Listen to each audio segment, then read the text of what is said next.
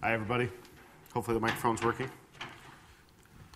So I decided to change this talk. It's actually now tips and tricks for machine learning, because then I would have to know less about what I was talking about.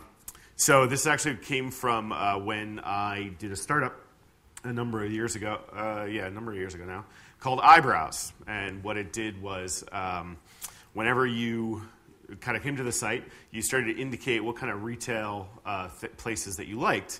And it would find kind of long-tail internet retailers that were similar to them. So just first and foremost, I don't know if hopefully you guys don't know a whole lot about machine learning. It's gotten super popular in recent years because, I think, primarily because of big data. And it's becoming a very useful topic in that subject area. So some kind of quick examples. Pandora is an expert system. And it's kind of an interesting one. You use certain kinds of machine learning techniques when you do work with things like Hadoop. But it kind of depends. Hadoop isn't really a machine learning thing in and of itself. It's more about what you do with the data afterwards. So most of machine learning is kind of about trying to find what's referred to as like the maximal minima, or the maximum. So so you kind of imagine a plane, right? And that's why we have the hills and valleys here. And what you're doing is you're kind of wandering around that plane looking for the deepest point, right? Now, obviously, the problem is that sometimes there's points that aren't as deep as other points, right? So what you want to do is try to figure out how to make it pop back out of there and go on to the next one to try to find something deeper. Does that make sense to everybody?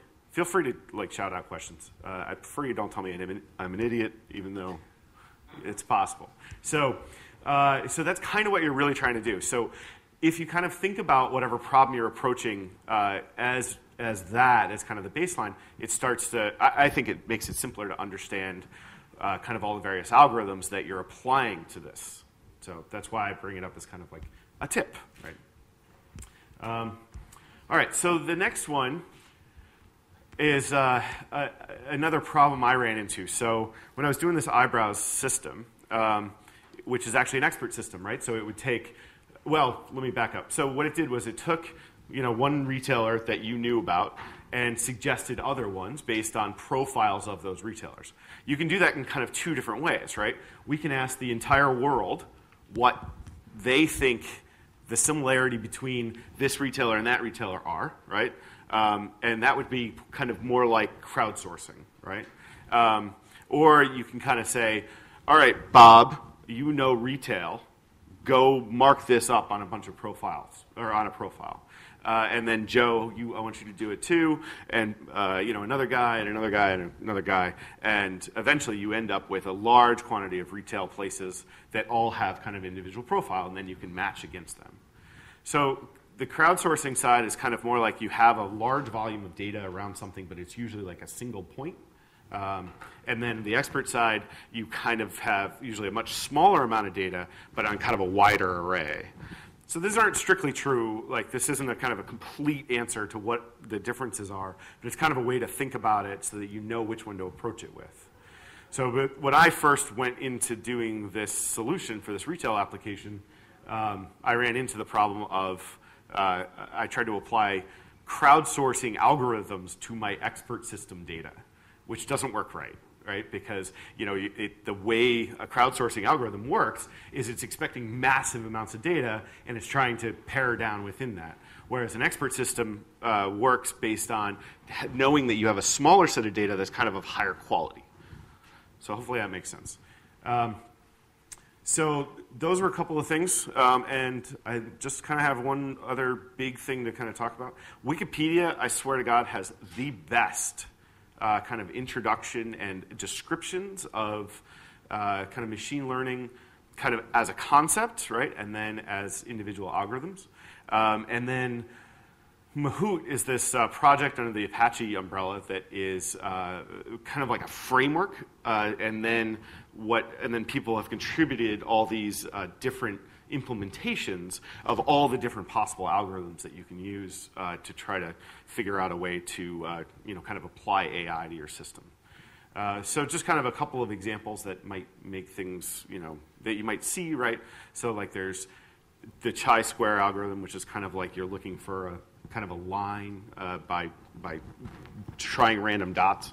And then, another one is like neural networks, which theoretically nobody really actually knows how they work. But basically what they're doing is it's actually using some randomness and then feeding back the data usually to actually try to find that same local minima or maximal minima. So there's a couple of them. When you're on the crowdsourcing side, you tend to see things like k-means and that kind of stuff, because what then you're trying to do is trying to cluster things more, because again, I was kind of saying you have massive amounts of data, and so you're trying to figure out where the clusters are at all.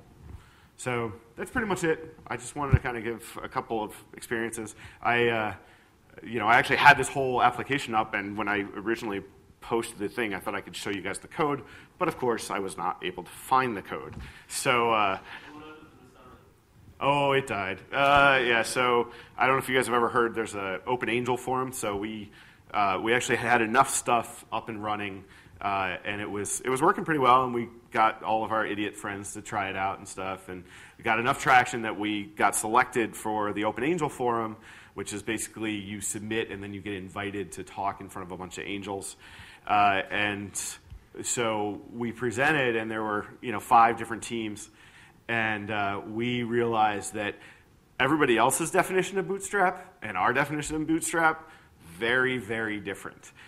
So every other team there had invested at least $1 million into the project, and we had invested the time we had after work. So kind of the scale of like the quality of kind of the user experience and stuff was kind of rough.